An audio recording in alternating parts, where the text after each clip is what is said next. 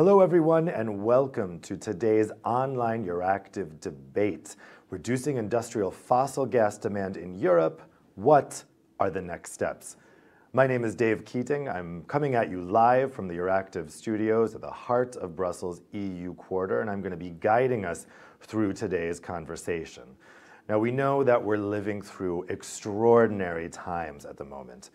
Russia's invasion of Ukraine has thrown Europe into deep energy insecurity and caused prices to skyrocket, particularly in European countries that were very reliant on Russian gas supply for residential heating and industrial production. Predictions for what's coming in the winter have grown increasingly dire. Now, shortly after the invasion, the European Commission put forward the REPowerEU strategy, which has been followed by implementing legislation over the past months to prepare for the coming winter energy shortfall. Part of that planning involves gas rationing, with countries needing to prioritize which segments of industry are the least essential and could be shut down first. Industrial processes requiring fossil gas, especially for heating and cooling, could experience increasing supply issues as the provision of gas to the power sector or private households is prioritized. The Commission has been very clear about this. Households should be the last ones to see a gas cut, and industry gas cuts should happen first. But rationing could be unnecessary if industry could rapidly reduce its use of fossil gas. According to new data gathered by the energy and climate consultancy Climact, there is potential for reducing fossil gas consumption in many industrial processes, such as low and medium heat provision. The study shows that European industry has the possibility to cut its natural gas demand by 25%, with short-term opportunities of electrifying certain gas processes and long-term measures. Climact estimates that the overall gas demand can be reduced by electrifying many of the current processes. The research also sees potential for sectors such as food and drink, glass manufacturing, and chemicals to evolve by electrifying the majority of their processes and a move beyond fossil gas. Today, we're going to discuss the latest data on what industry can do to protect itself this winter and the possibilities to rapidly move away from fossil gas. How long would it take and at what cost? And how would the demand for the power needed to supply this large-scale electrification be met? With us today to answer these questions are a panel of distinguished guests that we've assembled. We have with us here today Ruud Kempener. He's team leader for hydrogen financing and international relations at the European Commission's Department of Energy. We have Elena Mastantuono, member of the Employers Group at the European Economic and Social Committee. We have Michele Rimini, program leader for industry transition and trade at the think tank E3G. We have Benoit Martin, energy and climate change consultant at the Climact consultancy that I mentioned before. And we have Florie Gonsolon, director for climate change transformation at the Chemicals Industry Association, CEFIC.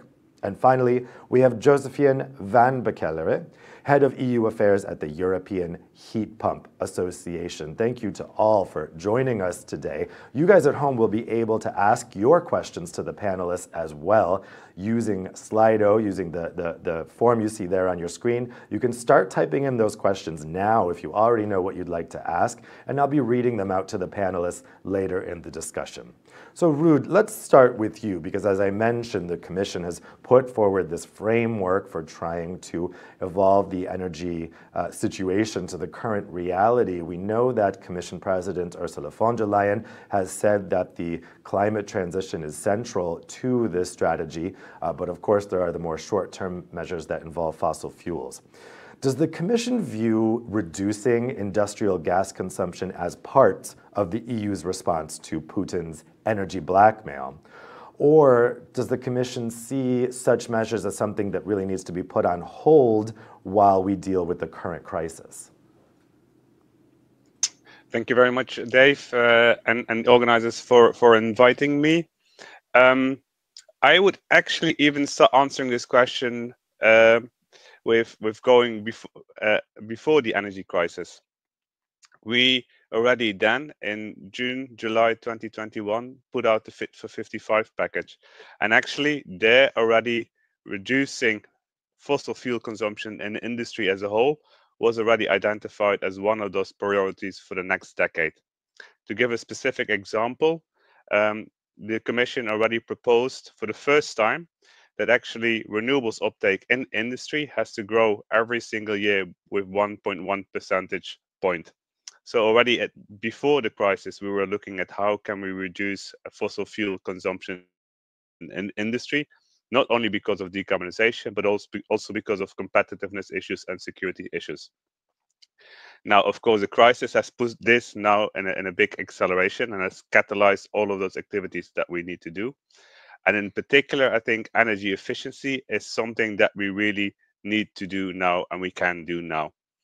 If you look at the REPowerEU plan, which we did in May this year, actually energy efficiency is really the bulk of all of the activities on how to reduce our gas consumption. Now, a lot of that will be in buildings, but definitely industry will be a big part of this as well. Now, should we delay it or do it now? In my opinion, I think we have the framework already actually with the recovery funds still available to do it now. Really help industries to make investments today, which not only help them to reduce their gas consumption, but really make them ready for actually the kind of the decarbonized zero carbon economy that we're all moving towards beyond this decade. So for me, the answer is clear. We really can't wait any longer. We really have to work on industry and reduce the fossil fuel consumption today. Let's turn to Elena next. So the European Economic and Social Committee is bringing together different economic actors in the economy, certainly both workers and employers. So tell me, how can industrial gas consumption be reduced in a way that's equitable, sustainable, and economically sound, and really fair to everybody involved, whether they're consumers or workers? First of all, thank you for the invitation. And I think the general answer lies in the Commission's REPowerEU plan, which means by boosting energy efficiency, increasing the share of renewables and electrification. However, concrete answer will differ when talking about immediate action. So what we can do now or what we can do in medium and long term. Ahead of the upcoming winter, I think we have to look at immediate solutions, because, for instance, investing in renewables might be rather a process of months or years. Therefore, really, we have to look what the industry, what kind of solutions are available today. The first solution are the savings in gas through the energy efficiency, and we see that the industry invests in changing LED bulbs and in isolation, or maybe some radical measures like putting down the heating in the production plants. But for this, you also need to be in line with national legislation. So, for instance, the Czech government decreased the temperature, minimum temperature in the workplace from 18 till 16 degrees. So companies are also creative and finding the way how to recuperate the heat from some industrial machines, for instance, from printing machines, and how you can heat your production sites. The second solution is replacing the gas by another commodity like heating oil or coal, which might be economically sound but less sound for the environment. And greener alternatives would be biogas or hydrogen, but still this is a longer term. Or electrification where it is possible. Unfortunately, many industrial processes have no existing low emissions alternative today. These could be kind of glass industries or steel industries. I just came from Austria, which is a Czech city, mining city with very heavy steel industry. And for instance, the operation of furnaces for heating the material is usually not possible without a large amount of gas. Gas is also used to heat the material in its rolling mills, and the steel must always be heated to several hundred degrees before rolling, which would not be possible without gas. higher temperature needs represent a barrier to the use, for instance, of the heat pumps. So therefore, the gas cannot be so easy replaced by another technology. So possible reduction or even interruption of gas supplies would bring to these kind of industries considerable complications. So if you look at the data, the International Energy Agency said that though we reduce the consumption this year in Europe of gas more than 10%. If I look at my country, we did a drop of 18%. So it's really considerable. And now we have to see how far we can go. So I think we have to be flexible in this time and allow companies to find the best solution which fits to their production. And I have trust in businesses that they are creative as they proved to be during the pandemics, and hope the solutions they will find in this difficult time, that they will use it even after the energy crisis. Thanks. So, Michele, I'd like to bring you into the conversation next, because you guys at E3G have really been looking at this issue and studying what's possible and what's maybe a little more difficult. So what do you think, what kind of potential exists today for European industry to reduce industrial fossil gas consumption? Thank you, and it's a pleasure to be here in this very interesting panel. I think I would start by saying something that has been alluded already by previous speaker, that is that reducing gas demand in industry can be done structurally in two ways. That is, increasing energy efficiency and investing in cleaner energy alternative. But this is just to say that gas reduction in industry is already happening. Recent numbers are showing that gas demand, with respect with September last year, has been plummeted in industry by 21% in Germany and Italy. And in some EU economies, industry has cut demand for gas by more than 50%. This can be indeed good news, in as much as gas reductions are not compensated by short-term fuel switching solutions, meaning switching to other fossil fuels. On the contrary, longer-term and permanent gas reduction through greener alternatives have safer return on investments, as fossil fuel prices are expected to remain high for the upcoming 3 to 5 years. And this is, of course, more in line with the climate commitment that we are all agreeing to. And there is a clear opportunity now for a structural shift towards greener alternative. And electrification is probably the most desirable option for medium and lower heat industrial processes, for example, by using electric pumps. Whereas for high temperatures industrial processes, the solutions evolved around hydrogen, but then availability and scale, unfortunately, are not there yet. So there needs to be more time to adopt these technological solutions. And again, the economic argument for a structural shift towards electrification is relative prices between gas and electricity. And for that, decoupling is fundamental. I think that policymakers are really walking a fine line between keeping the price signal to incentivize decarbonization and avoiding a complete meltdown and shutdown of the industrial structure. In that sense, support measures should be targeting both objectives of incentivizing decarbonization and preserving the industry. And example of green conditionality instruments for support can be a good way to facilitate technological upgrade. On the energy efficiency side, energy audits and energy management system can push for higher energy efficiency, although we believe there are some limits to the efficiency improvement that can be achieved without full investing in the green technologies that are already available and can deliver the important reduction that we need for navigating through these difficult times. Thank you. Thanks.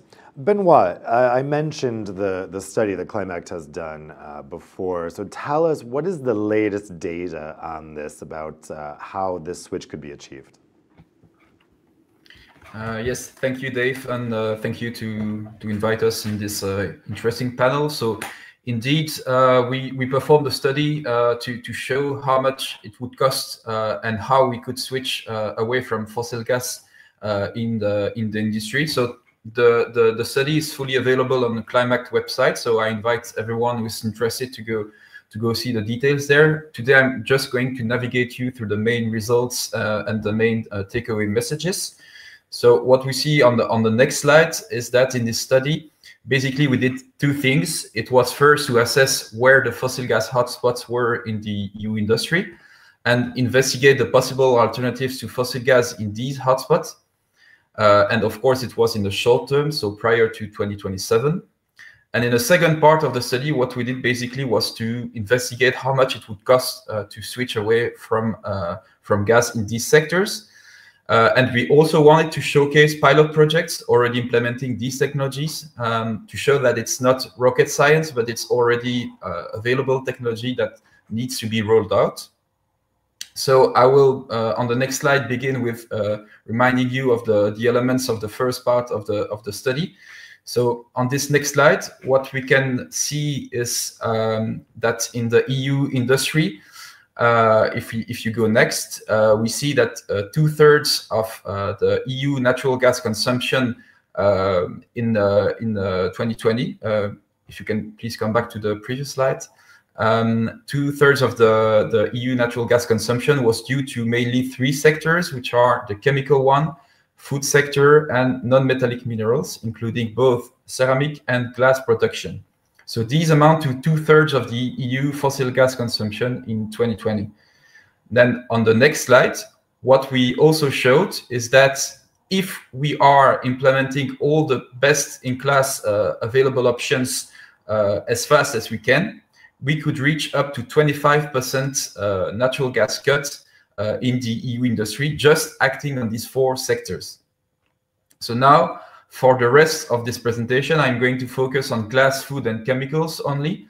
And on the next slide, what we show is the best identified alternative to fossil gas in these three sectors. So, of course, we talked about a lot about energy efficiency with the previous panelists, and it's really important. But here we identified the option that brought the largest potential to cut fossil gas. And in the food industry, it was identified to be the high and low temperature heat pumps, because most of the energy need is in the form of low temperature process heat. And furthermore, heat pumps are 2 to 7 times more energy efficient than gas boilers. So it makes them really, let's say, interesting in terms of resilience to higher fuel costs. Then in the chemical industry, we found that low and high temperature heat pumps also were the best available alternatives in the short term. Of course, we know that the chemical industry needs higher temperature heat than in the food sector. So not all chemical processes can be electrified with heat pumps. And for the other ones, electric boilers can be considered also as a good alternative to gas. And then finally, in the glass industry, the best short-term solution was found to be hybrid electricity and gas production lines, where you introduce electrodes in existing glass baths based on gas. And by introducing these electrodes with no significant design change to the production, you can increase the electricity share in the input energy up to 20%. So this is really a way to cut rapidly the gas use in the glass industry. So now on the next slide, what we show is the energy prices scenarios we considered to make the cost-benefit analysis, because of course we need to look not only on the investment, but also to the energy prices. And basically we have two scenarios that we considered. The one in solid line, which is the forward prices we observed on the forward markets, let's say in the beginning of September. And in dashed lines, we have, let's say, a worst case scenario we constructed, which would be the current peak we observe on the market as of 2023 on the forward markets would be maintained all throughout the decade.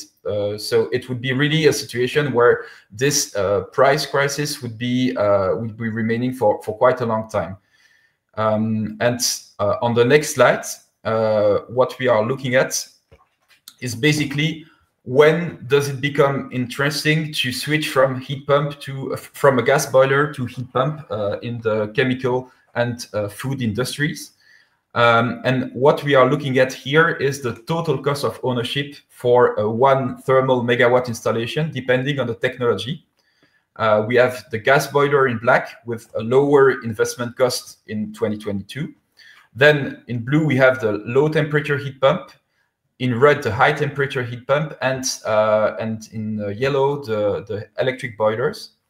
The areas in red and blue around the red and blue curves represent the fact that the coefficient of performance, so the efficiency of heat pumps, can vary quite a lot. And so the fuel cost can vary quite a lot as well. So there is kind of a sensitivity around these cost trajectories for heat pumps.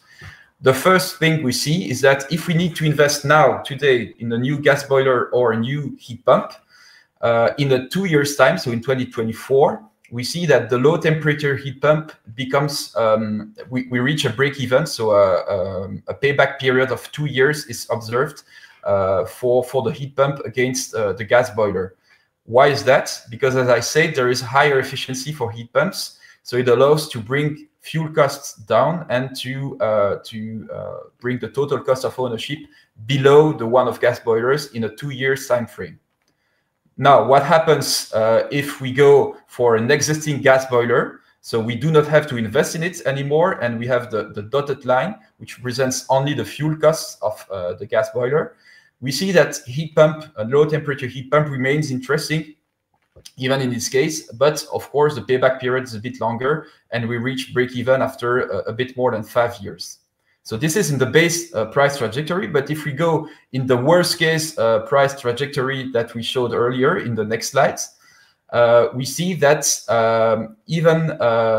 we reach break even before 2 years time. So heat pumps become competitive with gas boilers in about 1.5 years if we need to invest in a new installation.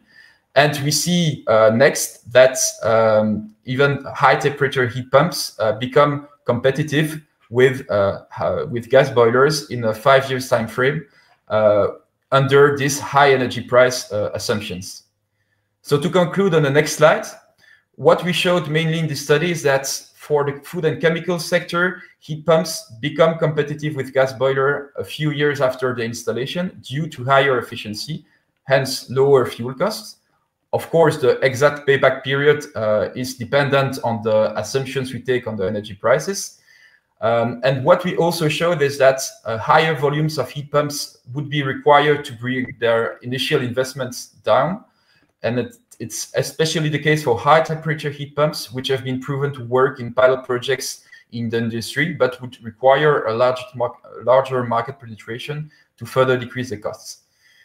Now, on the supply side, what we also showed in the study is that companies looking to electrify their industrial processes could benefit from self-producing part of the electricity demand to hedge against increasing and fluctuating power prices on the market. And then finally, a concluding remark is that electricity can definitely help to reduce EU dependence to fossil fuel imports. Thanks for your attention.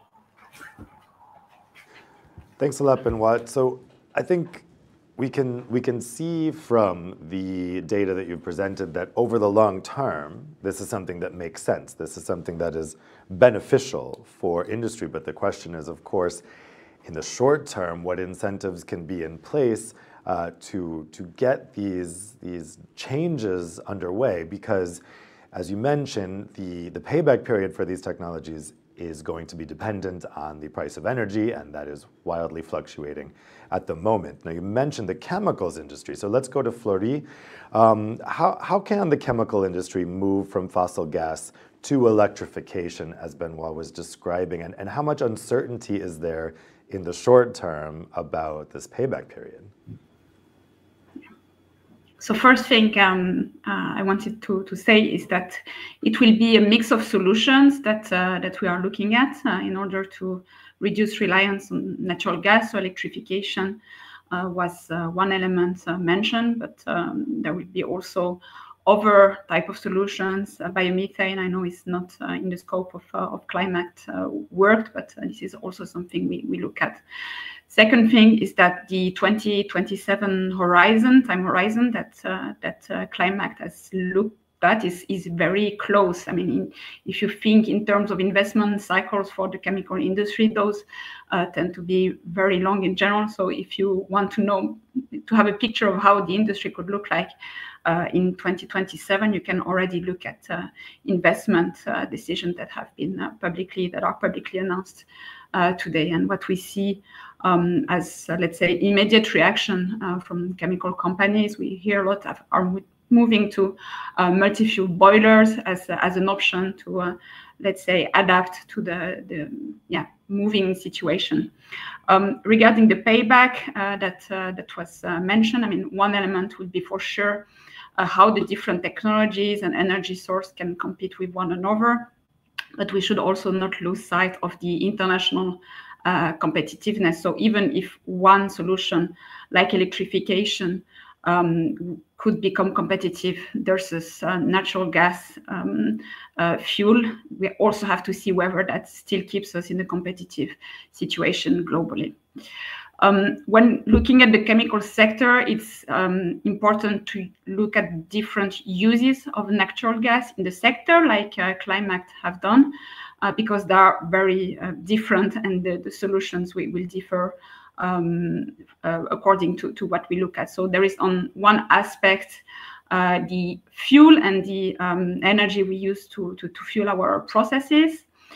So their electrification of low temperature heat was mentioned, and this is indeed a key solution that we look at as chemical sector to reach indirect electrification and improve energy efficiency.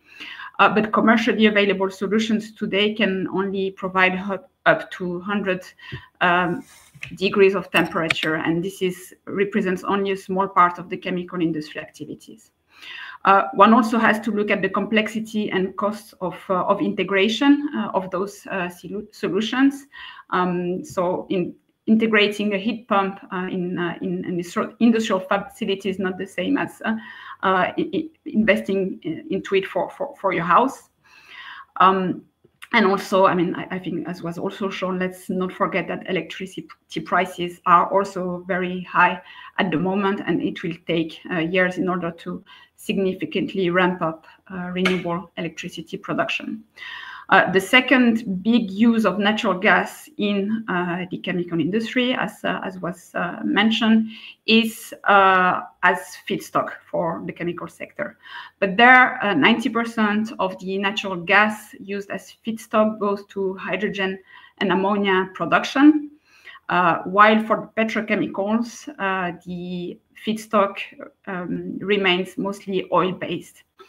Therefore, I was a little bit wondering what Climact is looking at when they look at petrochemicals, and I would, let's say, challenge the fact that they see circularity of products as a solution of plastic, for example, as a solution to reduce natural gas demand, because there, as say, the feedstock is mostly oil-based, so circularity will certainly or reuse of products can certainly contribute to reducing our oil dependency, but I fail to see the link on the natural gas side. Regarding ammonia production, which is used for fertilizers, reality on the ground is that end of August, production was already down by 70%. And have been mostly substituted with imports, notably from Russia, because they could not just cope with tenfold increases in natural gas prices. We know that if the situation goes beyond this winter, we are at risk of losing entire ammonia value chain altogether. And unfortunately, that would mean reducing one dependence with another. So replacing natural gas dependence with dependence on ammonia imports or fertilizers imports. Green ammonia imports can also be a solution, as was highlighted by Climact in the future, but we should also be aware of the risk of displacing value chains altogether. And also, recent past has shown that demonstrated that being too much dependent on imports is not good for the resilience of the EU economy. Thanks a lot. So I want to come back to Benoit later in the discussion on this question you had about petrochemicals. But first, I want to bring in Josephine because obviously heat pumps were a big part of the Climact study. So tell me, how, from your vantage point, can heat pumps contribute to this transition, and how quickly? Thank you, Dave, and thank you also for inviting us to this very interesting panel. First, maybe on EHPA, so we are the European Heat Pump Association, and we represent the European heat pump sector, and that's not only heat pump manufacturers, component manufacturers, but also research institutes, test labs, and national associations. And indeed, when we think about heat pumps, we immediately think about residential heat pumps that are more and more replacing fossil fuel boilers for heating houses. But as was already shown by Benoit, industrial heat pumps are really a bit the hidden champions where there is really a lot of potential to reduce fossil gas demand. But maybe first also a bit more in explanation about industrial heat pumps. What are they actually? So just as residential heat pumps, they use renewable energy from air, from water, from the underground, but they can also use the heat from sewage or from exhaust air from buildings such as hospitals, hotels, offices, or waste heat from processes and infrastructure. They use much higher capacities, so that starts around 200 kilowatts, goes up to 1 megawatt, and then at the maximum of 70 megawatts. And the temperatures we're talking about, if you had a heat pump feeding into a district heating system, there we speak of temperatures of 90 degrees, but industrial heat pumps in general, it's between 120, 160 degrees. Now we have prototypes at 180 degrees, and researchers are looking towards, in the next years, developing industrial heat pumps at 200 degrees. So there I would also like to react to the previous speaker who talked about applications only up to 100 degrees. Well, no, actually currently you really have industrial heat pumps currently working very well up to 160 degrees. So that's very possible at the moment. The typical applications for industrial heat pumps are drying processes, so the paper industry, the pulp industry, wood drying, also fruits and vegetables, paints, and then food industry. That's also a big market, so to say. So dairy plants, brewing, for example, distillation processes, pasteurization processes. So all of these, their industrial heat pumps work very well. And I mentioned already that there's huge potential because today 37% of the industrial process heat is below 200 degrees. So if you would want to adapt all of that to industrial heat pumps, because all of these temperatures below 200 degrees is, so to say, heat pumpable, and there you would need to install 300 megawatt of capacity every month until 2050 to reach the 105 gigawatts that you would need. So you see there's really a huge potential to be unlocked. And also a very important aspect is that a heat pump combines heating and cooling. It's really the way to close the energy cycle. And in industries where you have currently, for example, chillers in one part of the process and then fossil fuel heating in another part of the process, these can be combined with a heat pump. And so waste heat can be avoided and efficiency increased. And maybe an important number is that for each installed megawatt of cooling capacities, this results in 1 megawatt of waste heat capacity. And if you would have to generate this amount of heat with gas-based heat plants, that would require about 400,000 cubic meters of fossil gas. So there's really a huge potential to be untapped.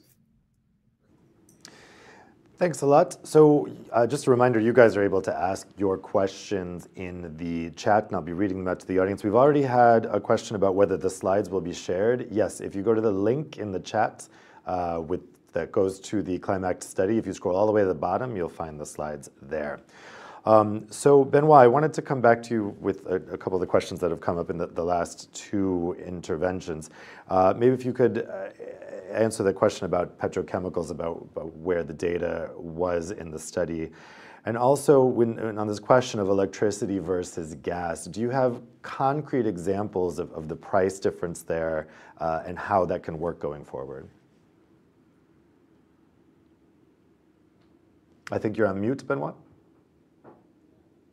Sorry for that. Thanks. No worries. So to go on the first question that was asked. So indeed, what we showed in the first part of the study is not that natural gas is the main feedstock for the petrochemical industry. If you look at the figures we indicated, it only represents about 10% of the feedstock. So indeed, it's not the main part, and we did not show it as the main reduction potential. What we showed for this part is that there was indeed potential to reduce the natural gas use in the form of circularity and increased recycling of plastic. But indeed, I agree with you that around 90% of feedstocks are derived from oil. So on this, we agree. Then on the heat pump limitation, so I would like to also support the answer from Josephine. Indeed, we see in pilot projects that we investigated that we could go up to 180 degrees with a heat pump, and we have a concrete example in a plant in Belgium from the company Borealis, which is active in polyolefins, and they have commissioned last year a 180 degrees heat pump for their polyolefin plant in Belgium. So this is already existing, and we have BASF, which is also considering the installation of such a high temperature heat pump for the coming year. So it's not, let's say, it's not science fiction. It's already existing, and some projects are emerging in that field. And I would really like to insist on the pilot projects we showcase in the slides of our study. It's really, I think, one of the strongest part of what we did to show that this project exists, and it's not just discussing about a technology. It's really concrete projects already implemented. So I really invite everyone to go and see the examples already existing in that field. Regarding the prices of energy, indeed, electricity prices are quite high at the moment. But I would like also to go back on the pilot projects we showcase in our study. These pilot projects have been implemented prior to the crisis, and even with lower gas and electricity prices, there was already an interest to switch from gas boilers to, let's say, to heat pumps. So I think here, of course, nobody has a crystal ball and nobody is able to predict how energy prices will evolve in the coming years. But there is a strong, let's say, agreement in the EU that electricity needs to be decoupled from gas as much as possible in terms of prices. So I think we can all agree that the main effort on energy prices will be on the electricity price. Rather, I mean, stability will be more on the electricity side than on the gas side. So I think this would be an additional argument for electrification. But of course, electricity is not the solution to everything. And of course, fossil gas will remain necessary in the short term for a lot of applications. Florie, can you tell us a bit about the heat pump temperature grades that Benoit was just talking about? I mean, is that your experience as well? Yeah, very rapidly. So indeed, I was a little bit too quick in my first statement. Indeed, I mean, we know there are commercially available solutions up to 150. I mean, it could be 160. But I think there the break-even and competitiveness versus natural gas-based solutions would be different. And what we see today is that they are not competitive versus natural gas alternatives. But again, I would also like to insist on the fact that we also need to look at ways to integrate those solutions inside current processes. So what may be true for one particular plant, and you mentioned a few examples, may not necessarily apply across the board. But I mean, there we really see the development. I mean, we know that we expect further developments to happen on the heat pump side. It's just the higher temperature grade you go, the lower the TRL level, but we do see potential, I think, up to 250 degrees. So this is, I mean, I really want to insist on the fact that we do look at heat pumps as a solution, but should also be aware that in the chemical sector, we also use heat temperature even beyond 500 degrees, and then we don't see heat pumps as the solution. And this is where I will refer back to my earlier comment that we really need a mix of solutions also for the longer term. I want to focus in now on the policy side of things, and specifically on the legislation from REPowerEU, some of which has been adopted, some of which is still going through the legislative process. Michele, when you guys are looking at what's come out as part of REPowerEU, do you think that enough emphasis is being put on reducing industrial fossil gas use over the long term? Has the Commission gotten the balance right here? Thank you. This is an excellent question. I think we believe that the Commission has done a very good first step in highlighting the need of reducing gas demand. But of course, targets could be even more ambitious, and support measures that get provided to that sense are already available in some of the packages that the European Commission has provided to economies, to member states.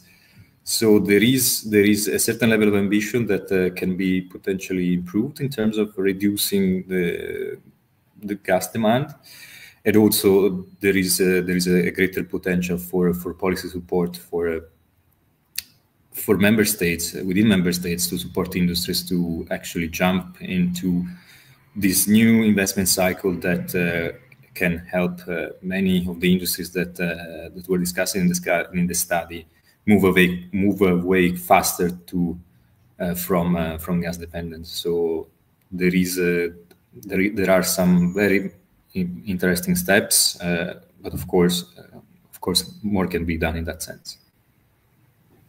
Aina, I want to put this question to you as well. I mean, I think we heard very much in the data there that there are going to be, businesses are going to need some incentives to make these investments, right? Because the payoff period is still a bit unclear.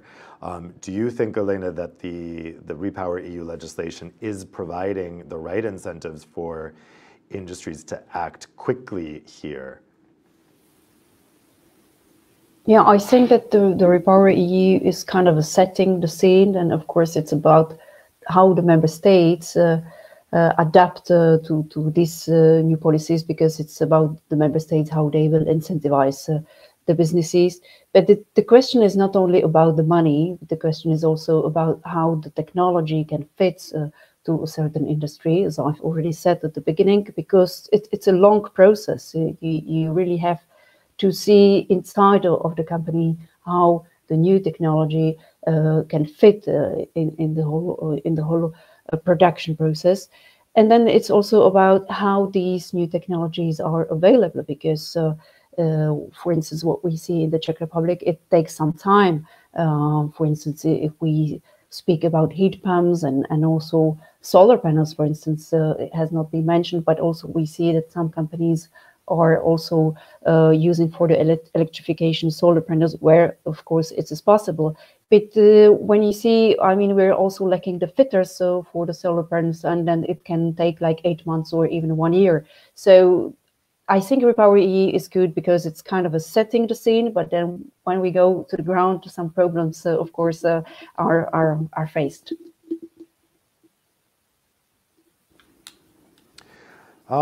So Ruud, I want to go to you as well for this. Do you think, what incentives are there in the REPowerEU strategy for industry? Because again, we're hearing that there are some incentives necessary here. There's a bit of lack of clarity in terms of payoffs. What incentives are there in REPowerEU for industry to make this switch quickly? So on the one hand side, of course, the REPowerEU as a whole has a whole suite of instruments available.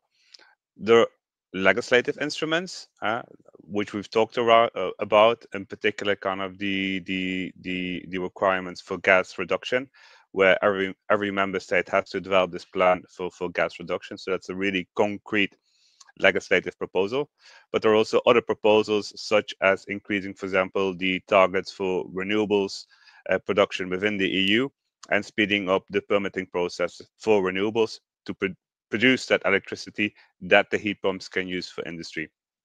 So that's on the one hand side. On the other hand, we also have a couple of new initiatives. For example, we've heard about the biomethane as a potential solution to replace fossil gas. And there again, that initiative has been launched right now. We're also looking with our colleagues in the agricultural sector, how we can use funding there to kind of really accelerate and scale up the production of biomethane. But also on the solar side, not only solar PV panels, we developed this solar strategy, but it also includes solar thermal.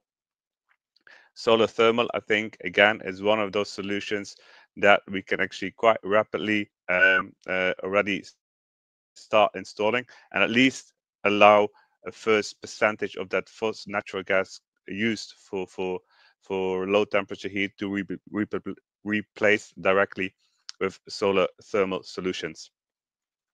And then I think last but not least, there are also new initiatives, for example, to help support what is called corporate renewable power purchase agreements. So why do I think these are also important in this context? We've just seen the scenarios put forward where indeed the electricity prices are high. But we also know that industries are already today going out there and actually directly contracting renewables with producers.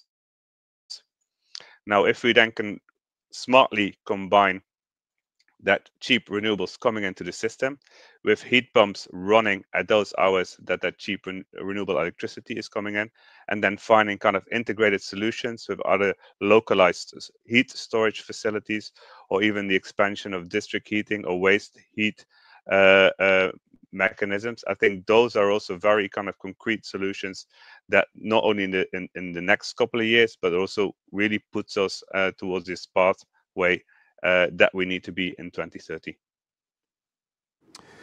Josephine, you are representing members who are selling these heat pumps to industry or making the heat pumps. What type of incentives do you think are necessary to get those investments going? And a related question, when we're thinking about the electricity demand that's needed for this, are our grids ready to handle this type of electrification, or are big changes needed on the electricity grid? Thank you, Dave. Indeed, we think there's quite some incentives that are needed. And maybe to come back to the previous speakers, what Alena said about that REPowerEU sets the scene, that we really agree to. I think REPowerEU really for the first time also puts heat pumps really in the picture, also literally as on the front picture of some of the communication and materials. So that's very good. There's ambitious targets, but what we lack a bit is indeed these clear incentives. And on industrial heat pumps, so there is some, mentioning of the Innovation Fund, a special chapter for industrial heat pumps, and then some advice in the REPowerEU to member states that they should accelerate deployment and integration of large-scale heat pumps, but this is, rather soft, so it's not really strong legislation, and there we think a strong, really, an action plan is really needed. We would call this a heat pump accelerator to really set this in motion with a range of measures, and some of these measures could, for example, be that you always have to look at integration of heating and cooling, that it's always obliged whenever there's, for example, waste heat in an industrial process or from buildings, that you always would have to look at where can this be reused, where can this be integrated in other processes to really close this energy cycle, because this is really what heat pumps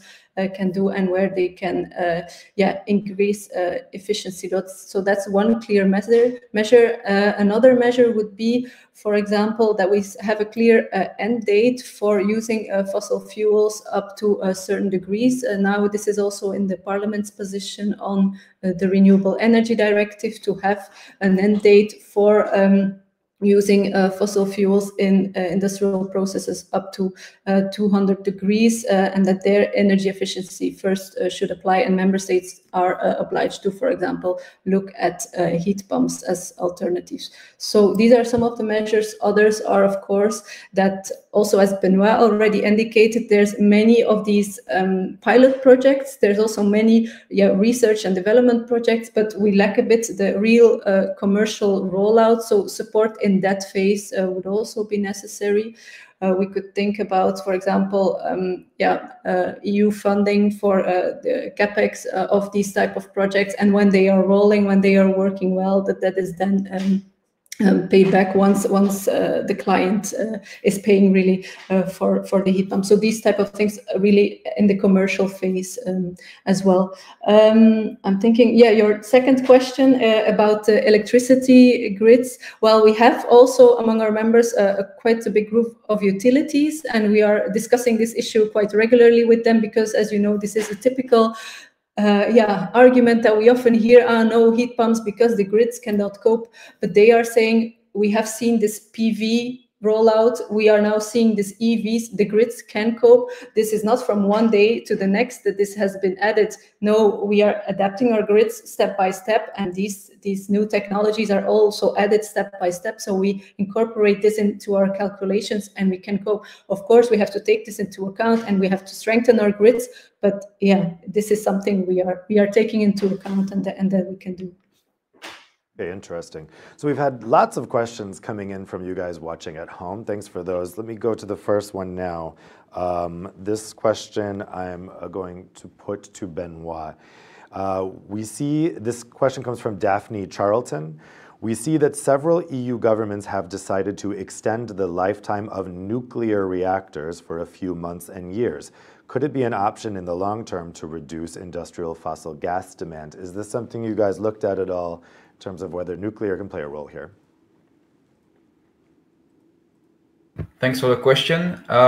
So no, in the study, we did not focus on the electricity supply part. We just looked at how much electricity could be used in these sectors. So we did not do any research on, on how the electricity mix would need to be in order to address this additional electricity demand. Ruud, let me put that to you. Does the Commission view nuclear as something that can contribute here to getting specifically industrial fossil gas use down? I think we need to have as much low carbon electricity as we can. But here, of course, the European Commission has a clear mandate, which is that we have to promote renewable energy. And of course, in the current crisis, where we need to reduce gas in the next couple of years, 2027, and we need lots of renewables lots of low carbon electricity to replace that. Of course, renewables are a lot quicker to get into the ground. We're already seeing, if you compare last year with this year, in terms of the power generation capacity added to the system, that we expect that we might be able to double. And actually, we would have to double that next year again. Now, with the decentralized solutions, with the offshore wind, the onshore wind, but also the solar PV panels, that acceleration can, of course, happen very, very rapidly. Now, some member states are also developing nuclear power. And in Finland, we hope to get some nuclear power online as well, some Eastern countries as well. And of course, all of that low carbon electricity will help reduce the demand of fossil gas. So nuclear is a contentious issue. Ruud, I'm going to keep you on the hot seat and bring up another contentious issue, which is gas price caps, which energy ministers are discussing right now as we speak in Prague. This question comes from Ronald Pinto. What would be the case or the right balance for public money to be used to cap gas prices that keep the industrial sector competitive and or to incentivize energy efficiency and electrification measures in the sector? I guess this would be the so-called Iberian model. Ruud, could that be a possibility to help with this transformation in reducing the use of industrial fossil gas? Yes, I think Benoit has already alluded to it. We are treading here a fine balance. On the one hand side, we want to make sure that there is the price incentive. So higher natural gas prices give an economic incentive to reduce your natural gas consumption. And I think each and every one of us, not only industry, but also households, has to look very critically at what they are doing and what can we do to reduce natural gas demand. So I think that signal needs to remain there. Secondly, we also have the issue that these natural gas prices are increasing electricity prices.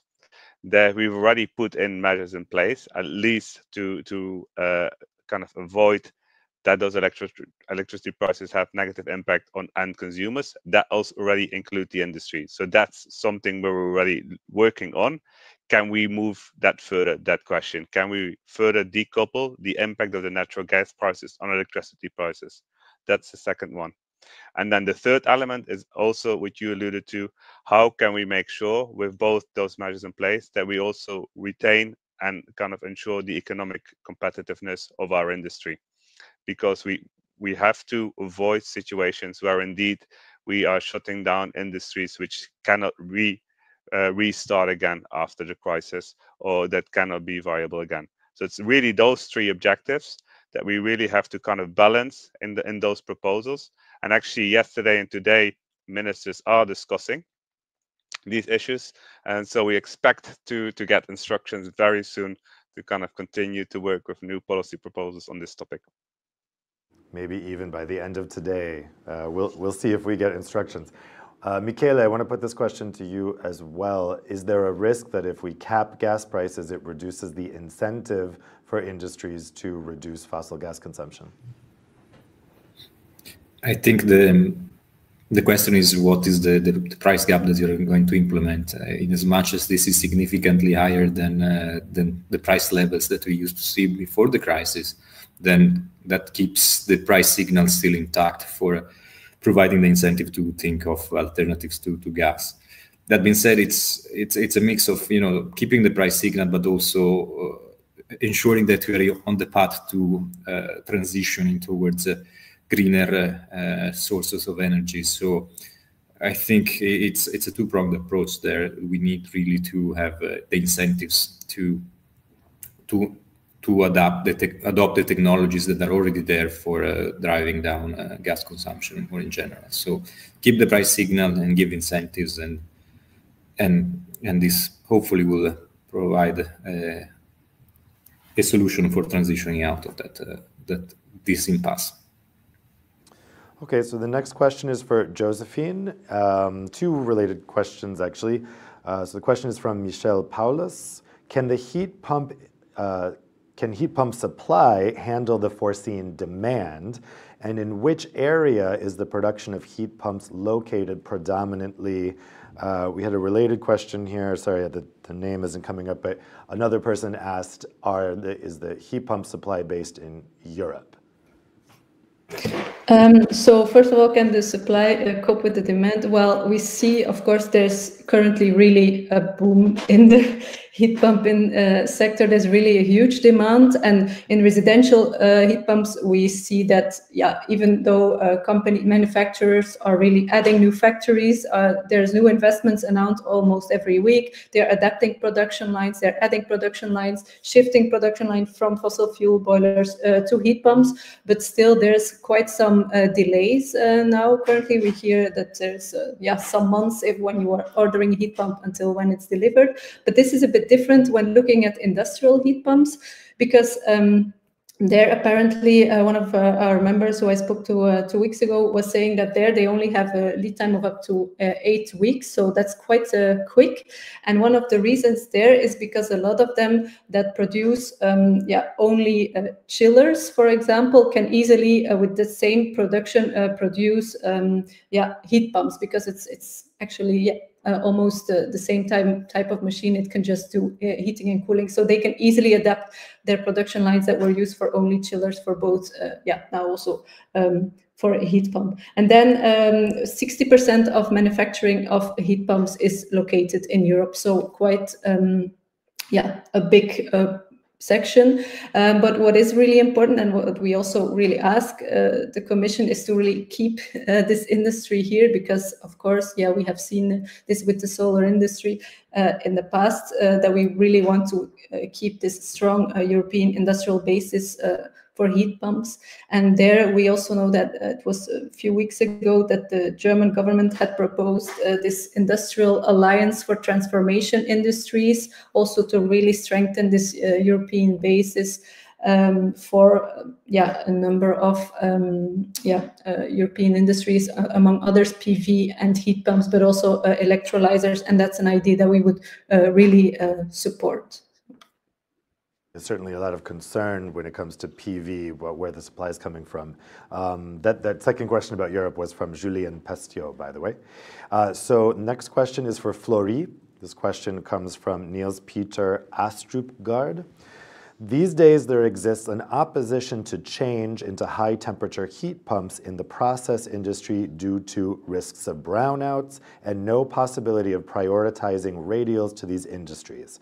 Hence, it is more safe to stay on LPG or oil. How can we prioritize electricity supply to these industries? Florie, how would you answer that? Okay. First, I would say it would be important to use electricity mostly where it can be used directly, because that will be, let's say, the most efficient use of the still, growing but still limited amounts of electricity that can be produced in Europe. And one aspect we see is, of course, we will not be the only sector searching for that renewable or low carbon electricity. The use is also growing up in the transport sector, heating homes and so on. Like our approach to that is always we should prioritize the use to the applications where there is no alternative. If we say on the other hand that direct use of electrification is the best one, we see really, this is where we believe it's really important to start planning for the longer term, better understanding what will be the needs of the different sectors of the economy, in order to also do this long-term planning and to see to what extent this demand can be met by renewable production on one hand. Nuclear was mentioned, but also could be at some point in the form of imports through hydrogen and so on. But as we know, that is not the most. There would be a lot of efficiency losses as soon as we start doing that. So I hope that answers the question. We have two related questions here that I want to put to Elena. So the first question is from Ronald Pinto. What would be the reasons for companies to opt for energy efficiency measures in the short term rather than delocalizing their activities to remain competitive in their sectors? And a related question from Erwin Cornelis from ECOS, the Environmental Coalition on Standards. The industry needs to transform drastically to decarbonize. What policies are needed to make the industry plan and realize this transformation? So in other words, for both questions, what incentives need to be there when there might be short-term measures that seem tempting, but actually long-term measures that would be better for these industries in the long term? Yeah, thank you. So as I said, of course, the incentives, a lot of them are rather at national level. So meaning that the member states always know better where, let's say, to incentivize the companies. But of course, any kind of a help that the companies can have in order to switch to, let's say, renewables in this case, would be very much helpful.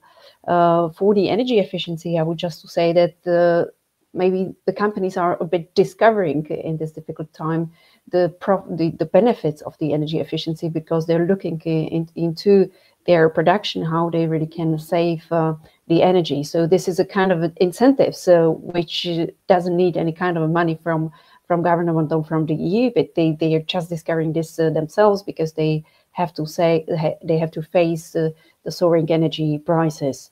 So another kind of incentives for me as well is rather a natural one, a legislation that will help to do these kind of a switch. But it must be legislation that allows a flexibility for companies, that is, let's say, technology neutral, that it really can find the best solution that fits to their production. And if you may allow me, I would like to say a couple of words on the caps on extraordinary measures that the ministers are discussing today. So it's very important for businesses, but not only for businesses, but also for people, for households, that we kind of decouple the prices, electricity prices from gas today, because they're really high. And as it has been already mentioned by Michele, it's about where we put the cap. And I think that the electricity prices today are very high. Therefore, I think we can, in these extraordinary times, to take these extraordinary measures. It's not about what's still motivating for saving the energy, but we also have to, when we set up a cap, we have to also think about if it's still motivating for suppliers from third countries, because thanks to very high prices we have in Europe, we also succeeded to make a shift for some suppliers, like from the US to Europe, and instead of going to Asia. So we still, when we cap maybe the gas price, we still have to think if it still be motivating to these suppliers coming from the third countries to supply Europe. So we have to be very careful when we are setting up the caps. So Benoit, we've had a whole bunch of questions come in about the study. So I'm going to put all of those to you now. I don't know if you want to write them down. There's kind of a lot, but we can revisit if you need. So the first question comes from Georg Kobiela from German Watch. He asks, when you talk about short term in your great presentation, is this also for this and next winter? How much can be achieved then already this winter in food, chemicals, and glass industry? Then the next question comes from Pedro Diaz from Solar Heat Europe. Question to Benoit. Did the study look into renewable heat options such as solar heat for industrial processes? Such options are not dependent on variations on energy cost, supplying a stable price. Next question comes from Till Bullman. Benoit, very interesting work. Do you have benchmarked also international energy costs as decision criteria for investments? In many cases, decision-making might not be between gas and heat and HT, but between leaving Europe or not. And finally, last one from Mark Tonkin. Did the price OPEX comparisons include domestic hot water as well as domestic heating in your calculation on heat pumps? Okay, thanks. A lot of work for me, a lot of questions, and I hope a lot of answers as well. So on the first one, what can we do next winter for these sectors? Of course, I think we all know that industry worked with investment cycles that are not in the course of weeks or months. So probably there's not that much to be done by this winter. However, I would like just to recall a simple fact that the transition to electricity in the food sector particularly is currently happening already at a high pace. We know from our work with distribution system operators in Belgium, for example, that a lot of food companies are already asking for additional connection capacity to the grid in order to electrify part of the processes. So this is something already happening. On the more general question of what we can do this winter, of course, I think it's to be seen on a longer time horizon, not necessarily in the coming month, but over the coming years. So for the second question about solar heat, unfortunately, we did not assess this. as basically the idea in the study, but I invite you again to see the full study for the methodology. We ranked the different technologies for each sector we investigated by their potential to cut the fossil gas use. Then we ranked them by order of, let's say, of potential, and we only investigated the one we thought had the best and the largest potential in the short term. So the fact that we did this, we only look eventually we only look at some technologies with a really reduced scope. Of course, other alternatives that have been presented in the first part of our study should also be considered. But for timing reasons, we could not, of course, investigate the costs and benefits of all different kinds of alternatives. So solar heat is definitely also an alternative to be considered, but we did not have time to incorporate it here in our cost-benefit analysis. Over the third question, we did not look at the benchmark with international energy costs, and I fully agree with the person who asked the question. Of course, for large industrial groups, most often the question will maybe not be about energy prices in Europe, gas versus electricity, but should I keep my plants here rather than going abroad? And of course, this is a really important question to consider. I would just like to recall that some applications can be delocalized, other ones cannot. But one thing that could prevent delocalization of EU industry would be the CO2 border mechanisms that could help reduce let's say, an incentive to go out of the EU for EU industries, because with these EU CO2 adjustment mechanisms at the borders, it would help EU industries which would be less CO2 intensive to stay in Europe rather than going abroad. But that being said, indeed, we did not look at this kind of aspect in this present study. And the fourth question about the OPEX, can you repeat it? Because it was not very clear to me. Yes. Sorry, I need to find it again here. I've lost it. Oh, yeah. Did the price OPEX comparisons include domestic hot water as well as domestic heating in the calculation on heat pumps? I'm not sure if I understand the question correctly, but here it seems that there is a confusion between domestic heat pumps and, the heat pumps for residential or tertiary heating and for industry. So here we only looked at the application of heat pumps in the industry. So yeah, hot water and heating for space heating was not part of the study. Great, thanks a lot. Florie, did you want to come in on this as well? Yeah, maybe quickly react on CBAM as a solution to the problem. I doubt this can really be. Florie, can I haven't asked the question yet. I'm going to ask it to Ruud first, and I'll go to you after. Ruud, so this is the final question I'll put to you guys. This question comes from Akash Ramnath. So how will changes to specific industries such as steel and fertilizer impact on the EU policies toward applying CBAM vis-a-vis third countries? It's another contentious issue. What's the Commission's stance on this? So indeed, for those people who are not familiar with it, our proposal for CBAM, so the Carbon Border Adjustment Mechanism, is to essentially ask importers of products into the EU to pay the similar CO2 costs that producers in the EU have to pay for this. And at the moment, we're proposing a number of sectors where we have products where it's very easily to apply such a methodology. So that would indeed be steel, ammonia, or aluminium, or electricity itself. Now, I think this goes back to the previous question as well. How can we kind of retain industry in Europe? And I think here it's not only about an instrument like CBAM, which of course would indeed help the producers within the Europe to compete with potential importers into Europe, but I think the question is broader.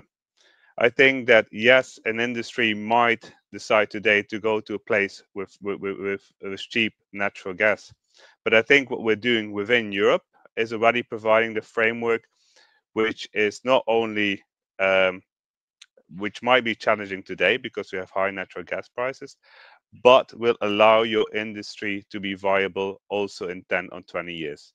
Because I think ultimately the whole world will have to go to a low carbon economy.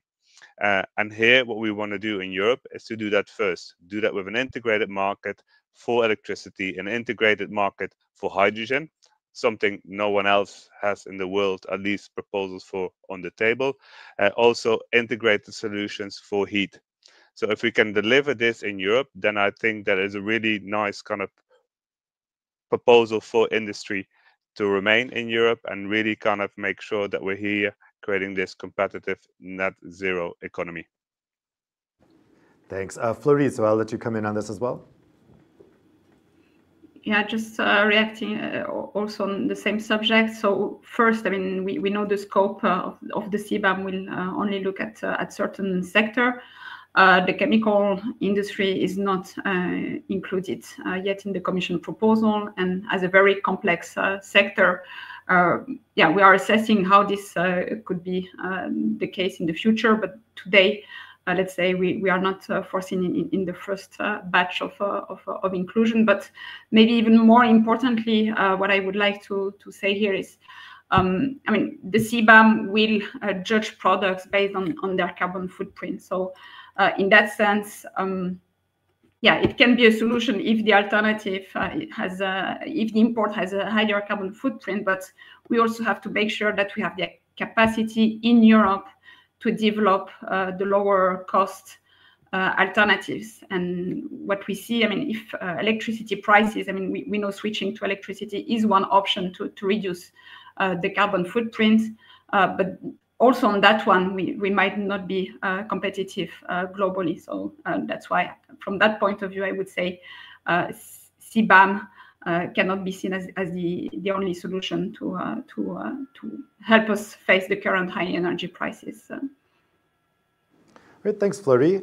Well, that's all the time we have for today. I want to thank all of our panelists for some really interesting insights here. I think, you know, this is a brave new world as we look forward to here. And what we've heard today is that some of the short-term incentives don't necessarily match the long-term incentives. But what does seem pretty clear is that having industry on this trajectory toward reducing fossil gas is beneficial in the long term. The question is, can it be done in time? So we'll see what comes out of the energy ministers meeting in Prague. We'll see later today. We'll see if we get a specific mandate for what can be done on some of these energy measures. In the meantime, Europe is preparing very, very diligently for the coming winter. I want to thank all of you for spending your morning with us in this conversation, and we'll see you right here for the next Euractiv debate. Bye-bye.